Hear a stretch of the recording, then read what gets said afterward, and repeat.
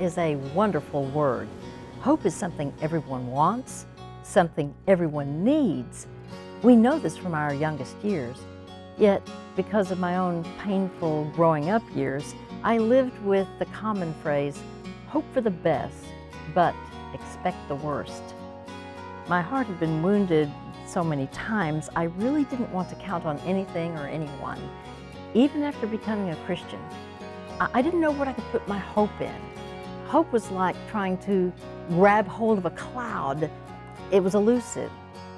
It was seemingly impossible to grasp. It was a goal in the sky that I could never seem to reach. Well, 25 years ago, I named our biblical counseling ministry Hope for the Heart. Yet if you asked me point blank, June, what is hope? How do you know for sure what you can put your hope in? I couldn't have told you. I didn't know for sure what it was. I just knew it was vitally important. Then one day I read Hebrews 6:19. We have this hope, an anchor for the soul, firm and secure. And that's when it hit me, an anchor. That's it. Hope is an anchor. It's not a goal floating out of reach.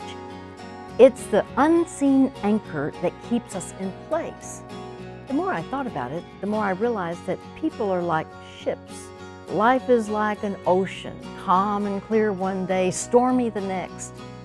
Ships at sea cannot survive a severe storm without an anchor.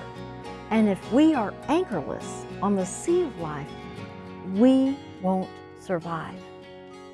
This hope, addressed so extensively in the Bible, has nothing to do with crossing our fingers. That's different from Christian hope. And that's what this book really explains. Now, think about this. When someone is struggling in life, what does that person need most? Compassion? Empathy? Acceptance? Love? Well, the right answer is hope. Everyone needs hope. It's absolutely essential for daily life.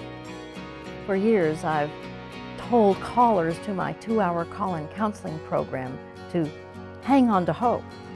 Now I share the same biblical hope and practical help with you, so you too can learn to live the anchored life